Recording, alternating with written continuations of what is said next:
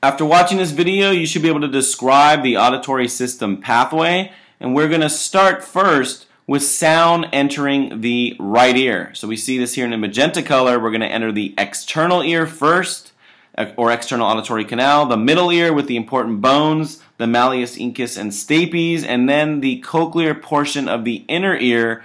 We see here the cochlea in green, has associated hair cells, and those are going to transmit action potentials along the cochlear portion of cranial nerve 8, enter the medulla, synapse on the cochlear nuclei in the lateral medulla, and then once we get past the cochlear nucleus, everything is bilateral. So we can see here that there's going to be some crossing at the level of the medulla. We're also going to have some crossing once we get up into the pons. It's called the trapezoid body.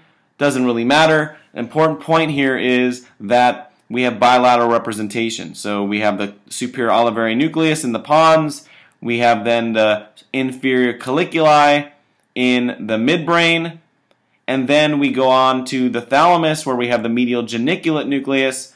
And then finally the temporal lobe, the primary auditory cortex, the transverse temporal gyri located on the superior surface of the temporal lobe. Again, this is very important that we have bilateral representation. We have both temporal lobes. We have the thalamus, both medial geniculate nuclei, both inferior colliculi, and both superior olivary nuclei. So it's bilateral. We can see here that we have sound on the left ear coming in. It's the same idea. It's different color to represent this point, that once we get past the cochlear nucleus, we can see that we have magenta and blue all the way up on both sides once we get past that cochlear nucleus. This is really important because this is going to help us localize focal lesions causing unilateral hearing loss. If you understand this pathway and it's bilateral after the cochlear nucleus, that's going to be extremely helpful for that kind of localization.